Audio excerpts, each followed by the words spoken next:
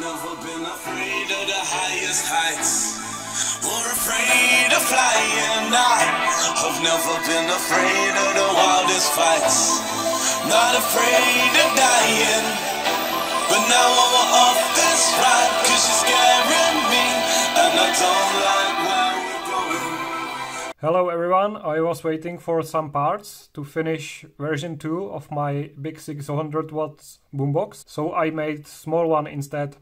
I used speakers and small subwoofer from old gaming laptop. They are pretty loud and clear. They are already mounted in an enclosure, so it is not a problem if my box is not airtight. I have some other speakers laying around, like this from TV, so maybe in next project.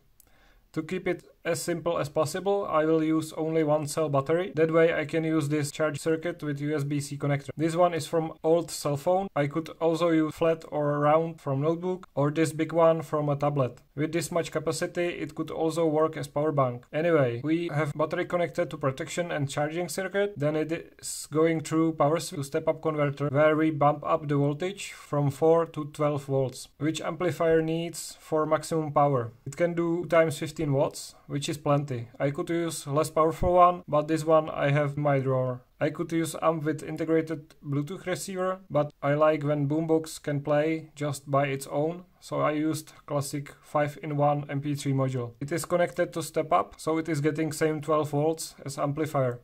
Some models are only for 5 volts.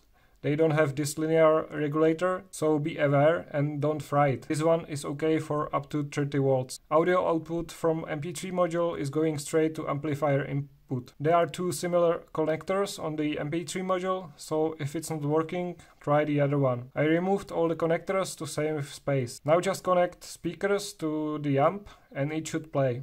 I wanted to design some box, so I modeled all components, put them together as compact as possible. Finally, I have my own 3D printer, so I can print it. It's first version, so there could be some improvements, like bigger holes for speakers and some sort of grill for protection.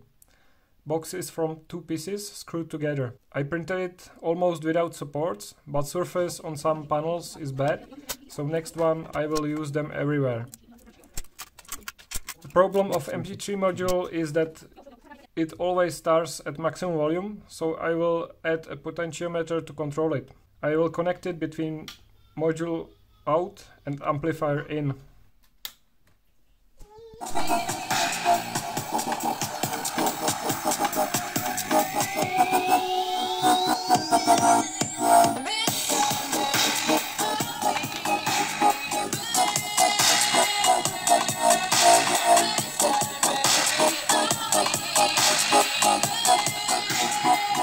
And this will be version 2. I used 3 batteries in series, so it will go to power switch and straight to amplifier and MP3 module. Here you can see the volume knob.